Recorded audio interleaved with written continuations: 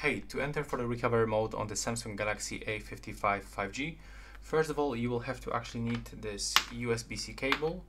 You have to plug this cable into the USB-C port, and this second end of the cable you have to plug into your PC.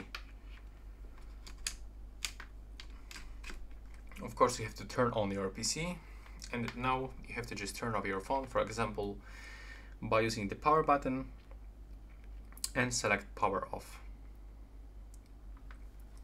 Now just wait until your smartphone will be turned off, and now we have to use the two buttons combination. We have to click and hold on the power button and the volume up button, and when the Samsung logo pops on the screen, we have to release the power button. So just wait for it. If it doesn't work, just release and do this one more time.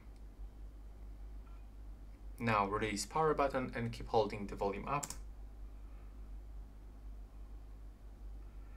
And as you can see, right now we are in the recovery mode. So this is it for this video. Right now, please subscribe to my channel and see you in the next one.